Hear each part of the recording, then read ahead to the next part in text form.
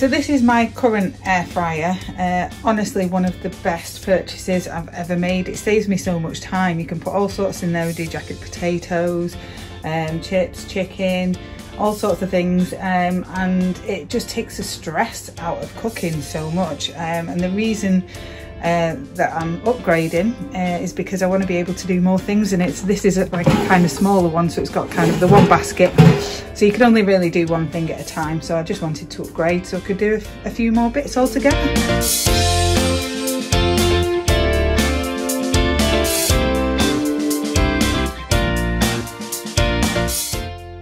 So here it is, my 12-litre air fryer oven. So I loved using my little one so much. I wanted to get a bigger one so that I could do more with it, especially like things like this, a rotisserie chicken. That could be pretty amazing, and we're going to try that out a little bit later on. So this one comes with loads of accessories. So you've got your drip tray, cage tong, rotisserie fork, wire rack, a mesh basket, and a rolling cage. And one of the reviews that I read on this as well said that it's really, really easy to clean, so that was a good selling point for me, really.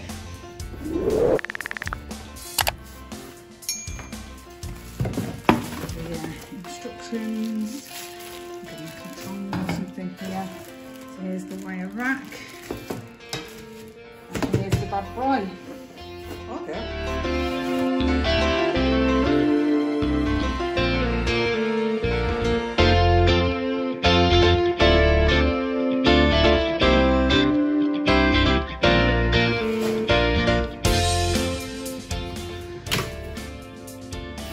So let's have a look at what we've got inside. So I think that's a good rotisserie thing. I might do it, I might do it.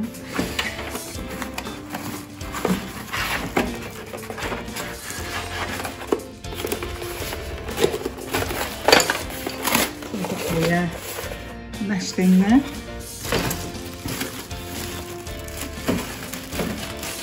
Nice little tray. That'd be good for chips and things like that. Potatoes. I'm assuming right at the bottom, that's your drip tray. I have read some tips in terms of this, is to actually cover it with foil to kind of preserve it a little bit. I don't know if that's true or not, but I'm sure we'll give it a try.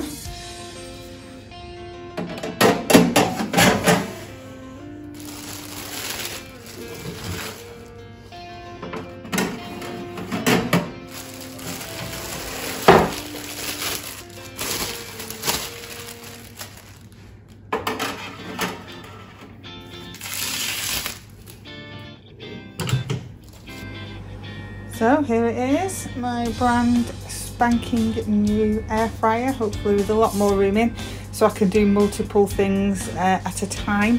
So if we open it up here, as we looked at it when we unboxed it, we've got the drip tray. I'm going to call this a chip tray, might be right, might be wrong. And then we've got another rack as well. So like I said, sometimes I want to do a couple of things at once, so maybe I could do the chicken and chips all at once. I'm dead inventive, aren't I, me? Chicken and chips. We've got all the instructions up here, all kind of all the buttons that we need, so we're going to play about with those in a minute. One thing that I thought was really cool is if we just take these out, we have this. So we've got that there. So I mean, obviously it's going to be too hot to take out with your hands or your oven gloves, so you get kind of like this contraption, so you can just kind of hook it up and bring it out safely. So let's look at some of these buttons then. So obviously on off switch. If it works anything like mine, it will be really, really simple. So just a quick overview of how it all works then, really. So it's really simple to use, obviously on and off. What I like about this is all the presets. There were a couple of presets in my last one, but there's loads here. So you can, you know, go through frozen food, wings, dehydrate, steak, fries, fish, vegetables, popcorn, chicken, cake, skewer, pizza, keep warm. Oh, that's a good function. Toast and cookie. So let's say we're making a steak, you just hit the menu button until you highlight steak. So that's preset, 180 for 12 minutes. Say maybe you like your steak a little bit rare and you needed to change the time, then you just simply hit the time and bring it down a little bit. Same thing with temperature. If you needed to increase your temperature, hit the temperature button up or down. The other feature that it's got there, as you can see, it's lit up, is the rotisserie, and that helps not just for chicken, but it helps kind of heat food all the way through as well. So I cannot wait to check this baby out with some actual real food. So let's give it a go.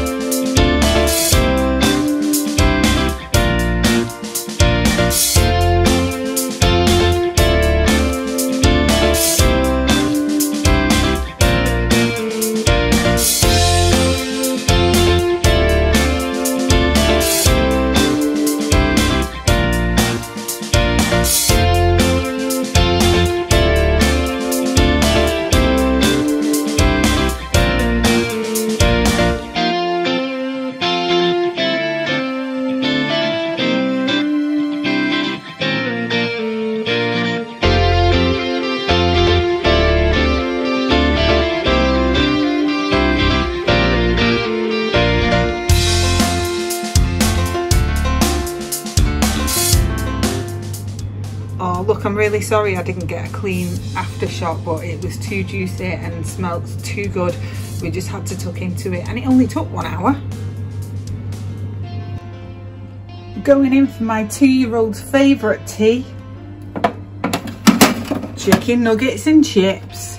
And the good thing that I actually found out about this is you don't need to preheat it, because it heats up that fast. It does the job. Chicken nuggets and chips. Chicken nuggets and fries. Oh, do you like them? They're your favourite. You happy?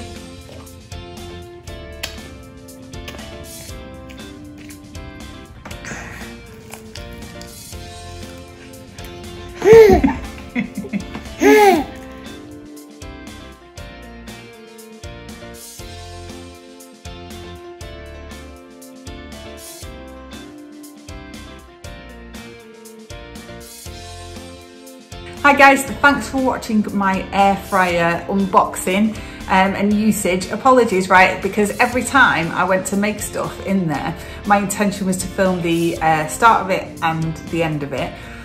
I just kept forgetting. I was putting stuff in, and then when it was coming out, it just looked so good, I just had to eat it. And then afterwards I was like, oh my God. So far I've done sweet potatoes, jacket potatoes, crispy chicken wings, we've done eggs in there, we've done, you can do a cheese toasty, a simple thing like that as well.